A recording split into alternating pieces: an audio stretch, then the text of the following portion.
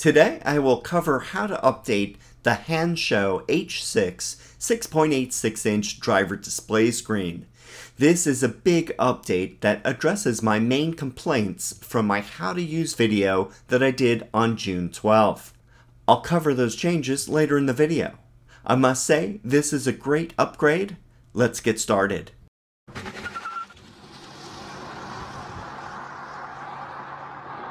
I have 3 empty flash drives to use for this update process. It saves some time going back and forth from the car to the PC and back again. If you only have one flash drive, you can simply copy the files to the flash drive, install, and then delete. Then do the same process for the other 2 update files. Here is the WhatsApp message that I received from Hansshow. There is a 125 megabyte download. I click here to begin. It will be saved in the downloads directory. On the screen you can see the folders. Here I place the download directory on the left side and the flash drive on the right side. Go to the downloads directory and click on the file, then on the directory inside it. Notice there are 3 updates. I will copy the second update to the flash drive. I know it's not in 1, 2, 3 order. I didn't name the folders. However, you will need to do it in the order 2, 3, and 1. Copy the entire folder called Update to the root of the drive. Just drag it over like so. Once it finishes copying, you can then do a Windows device eject and take out the flash drive from the USB port. Now take the second flash drive and insert it into the port. Go back to the download directory and go to Update 3. Copy the entire update folder to the root of the flash drive. Once done making a copy, do a drive eject in Windows. Remove the flash drive from the PC and place it aside. Insert the last flash drive. Go back to the download directory and go to Update 1. Copy the entire update folder to the root of the flash drive again. This is the largest update with the most number of files, and large ones at that. Once done making a copy, do a drive eject in Windows. Take the flash drive from the PC and gather up all the flash drives and go to the Tesla. As a reminder, please don't let the power turn off during the installation process. One thing I'd like to add before doing the updates, take a photo of the settings page of the current software in case any of the settings get reset to their default entries. Since the H6 screen uses a USB-C port on the front of the screen, I need to use a USB-A to USB-C adapter. I'll plug it into the flash drive. Then insert this memory card, which is Update 2, into the front of the display. It's a little hard to see. I have a camera view of the front of the screen just to show you where it is. After a couple seconds, you will notice that the H6 screen will start the update. It will say App Update, and the percent will increase as it installs. I'll speed this up 20 times to save you the wait. It takes about 2 minutes to finish. Once you see the screen reboot, you can remove the flash drive. Then insert the second flash drive, which is Update 3, into the display. Again, you will see a slightly different installation screen that says CV Update, and it will also have a percent increasing as it installs. As with the first one, I'll increase it 20 times to finish quickly for you. It takes about 4 minutes to process. As before, when it restarts, remove the flash drive and insert the third flash drive, which is actually Update 1. It's probably a good idea to label the drives. This is the longest update, and it took about 16 minutes to install. Here I'll speed it up 100 times, and then it's done. Remove the flash drive, and I am done with the update process. you'll notice that the main screen has changed. On the original software, the screen just shows a status image of the car.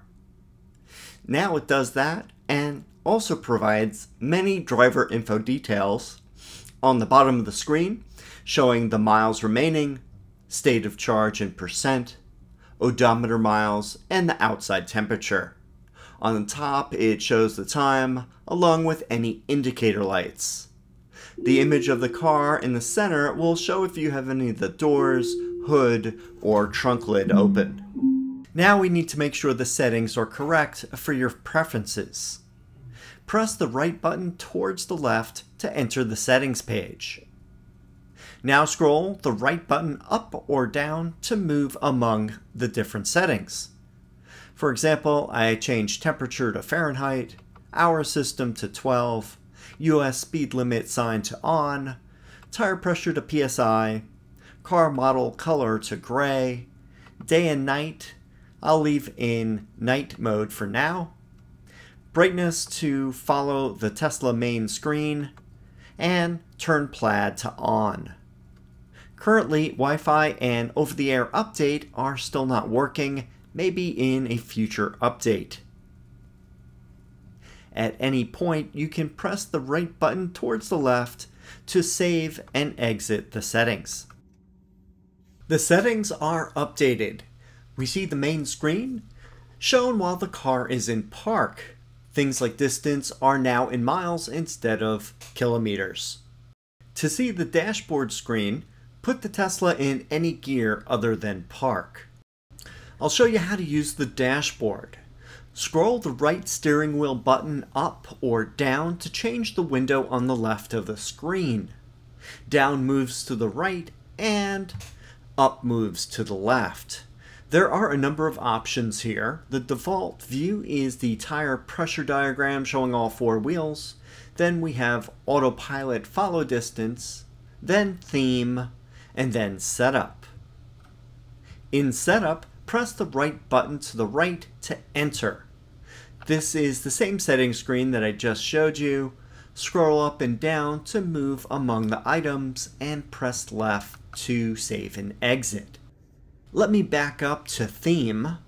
Press right to enter, which lets you choose among the three dashboard user interfaces. Use the right button to scroll up and down to pick one. Press the button towards the left to exit. Do a long press on the right steering wheel button to turn on the front bumper camera, and then press left to exit the camera. Now I will demonstrate the dashboard with different car controls. Move the gear into neutral, reverse, and drive, and you will see the drive letters N, R, and D in the lower center area. Just below that is the power bar, which shows energy being used or regenerated. Next, I will press the turn signal stalk to the left and then to the right. Press the left stalk forward to turn on the high beam headlights. Pull it back to turn them off. Open any door, the hood, or the trunk, and you will see a screen pop up that shows the car and the particular item that is open. When I close the door, it goes away. Here I'll show the front bumper camera again. I don't know if I have mentioned it before, but I really like this handy feature to use while parking. Note all of the driver information on the bottom of the screen. You have battery percentage as well as miles remaining. At the same time, something I wish the Tesla main screen would do. Also, the right image of the car shows the brake lights very clearly when they are activated. Now I will show the three user interface options along with their day and night versions. The first is Sporty, with the adjustable window on the left, large center speedometer, and the car image on the right. This I prefer the most. The second is Classic, with the adjustable window on the left, car view in the center, and speedometer on the right. The third is minimalist, with the speedometer on the left, adjustable window in the center, and the power meter on the right. Let's take the car for a drive and show you how it works. First up is Plaid mode. When this is switched on, the first acceleration from a stop shows the Plaid animation. It only shows once until you put the car in park and then in drive again. It lasts about 10 seconds. Pulling down on the gear selector, I put the car in cruise control. The cruise control lights up and the image of the car changes to match. Pulling down on the gear selector again, I put the car into autopilot. The autopilot blue steering wheel lights up and the image of the car has the road turned blue to let you know. When autopilot flashes a warning to grab the wheel, the screen will also flash a blue light towards the top to get your attention. Simply grab the wheel and the warning will go away.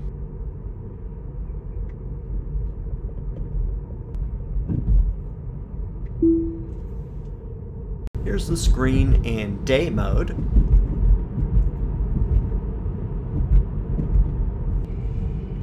I'll switch to another theme. This was sporty and now it is classic.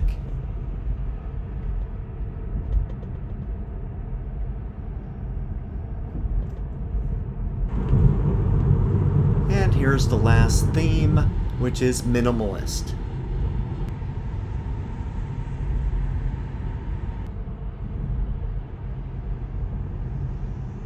Another thing to note that while driving and using your turn signal to change lanes, the blind spot detection will flash red if there is a car in your blind spot, on the left or right of the screen, depending on if you are going left or right. Here's an example of the car slowing down. You can see that the red brake lights are showing on the car image and also on the road surface below it. And that's it for the driving section of this video. I hope that gives you a better idea of how this driver display works and how the new update makes it even better. If you are a current owner of the H6 6.86-inch driver screen, contact Hansshow customer service and they will send you the download file to update your screen. Eventually, this may be posted to their website for download. If you purchase this screen, all new units will have the firmware update already applied, so you're good to go. So in conclusion, this was a fairly easy upgrade to the existing Hansshow H6 6.86-inch driver display that came out 2 months ago. I'm impressed that they listened to my feedback from my review and incorporated those changes into the firmware update. This includes larger icons and text, better color combinations, especially a more legible day mode. They removed the duplicated speedometer mile per hour or kilometer per hour number. Little things like the brake light display are even better than what the Tesla screen shows. The overall design takes advantage of the widescreen display and just a nicer, more refined look than the original software. If you have any questions or comments, please leave them down below. Thanks for watching, and I will see you in the next video.